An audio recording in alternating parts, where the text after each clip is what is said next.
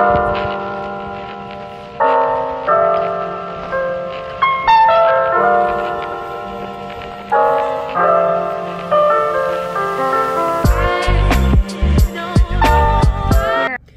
all the interns had the collective idea today to dress up as Scooby-Doo characters because we have to go around dropping off like pamphlets to like local not museums, but like local hotels of like the museum pamphlets.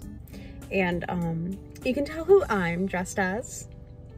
Daphne. I was like, I call her and no one else can take her because I currently have red hair, and I'm like, I'm choosing Daphne. So I'm wearing heels the entire day, but it's mainly going to be driving, which can't be too bad. But what's so funny is we have a meeting today. All the interns have a meeting with one of our bosses, and we're like, who's gonna tell her? So it's really funny that it's like we're all dressed as like characters and we have a meeting, and so we're just gonna show up dressed in costume, but like work appropriate, and she's gonna be like, so did I just not get the email? And it's like, hey. So there's Daphne, Velma, Freddie, and then, well, there might be a Velma, and I know there's a Shaggy. There actually might be two Shaggys. We got confused. So there might be two Shaggys, but I know for sure there's a Freddie and there's Daphne. So I will update you with what everyone looks like, because I think it's hilarious. So stay tuned. Oh, and later this week we have a Buffalo trip. All the interns, we're gonna be driving to Buffalo to go see some of the Frank Lloyd Wright stuff. So I will be filming then. And so there's that. And I think, and then tomorrow, actually, well, today's Tuesday. So tomorrow it's a very weird event going on. One of us has to dress up in like a mascot outfit, and then two of us are bodyguards to like help them see. So I will be a bodyguard. So we're dressing up in all black to really commit to the role. And then there's a photographer, which is the fellow intern. So we're like, yeah, these are very serious roles. We have to be bodyguards to make sure he doesn't fall down the stairs. I don't know what's happening here. This is not a real job. I don't know what's happening. A small group of local citizens banded together, formed the Conservancy. This was about 1997 through 1998, and opened, and started the restoration. So, over the past,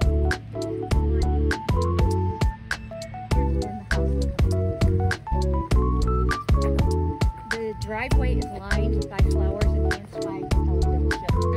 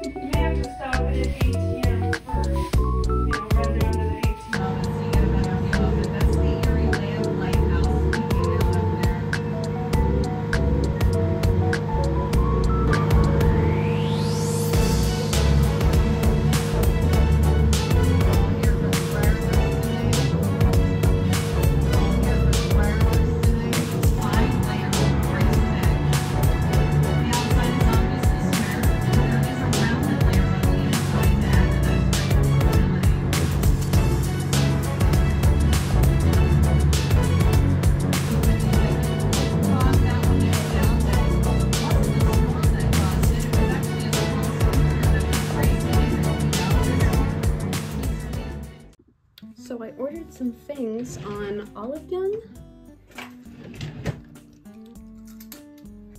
I'm pretty excited because I ran out of sunscreen literally today, I think. And I'd ordered this, I don't think even a week ago, and it's already here, so it's pretty cool. I ordered, I think 3 things. So I'm pretty excited. Oh my gosh, it's just bubble wrap. Okay, so I ordered some toner pads. I didn't know which brand to get, but I ordered this one because I feel like I had to. Like, if you know me, you know why I ordered it. It's pretty funny. But they're green tangerine Vita C toner pads, and I heard they were really good. So really excited for that because my toner, I feel like, just hasn't been that good. Oh, it comes with 10 extra, has extra toner pads.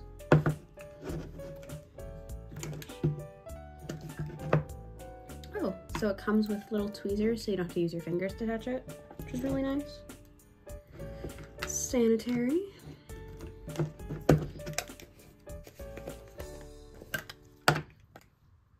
It smells good. So this is what that looks like. I'm excited to use it tonight. I also ordered the, I think it's Beauty of Joseon sunscreen.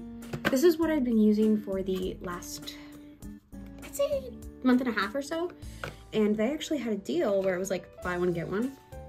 As you can see, the 1+1. So I ordered that, which I'm excited for because I ran out of it literally, I think yesterday. So I didn't have any to use today. So 2 sunscreens. So that's exciting. Because I thought I had a mini one, but it turns out it was their face wash. So couldn't use that. But now I have sunscreen. So I'm excited. And then I needed to have $60 for free shipping. And I was at like 55 or something. And so I needed something to put me over. So I needed like $5 or something. So I was just looking to see like what was cheap, and I found something for $7. And I was like, oh yeah, sure.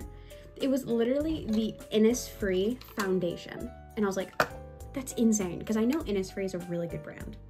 So I got the Innisfree No Sebum Powder Cushion SPF 35 foundation or whatever in the shade 17N. I'm hoping it's like the right shade. I don't know if it is, but we will see.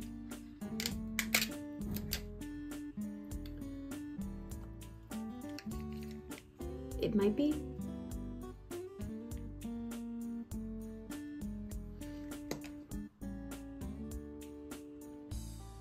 Oh yeah, that is the right shade.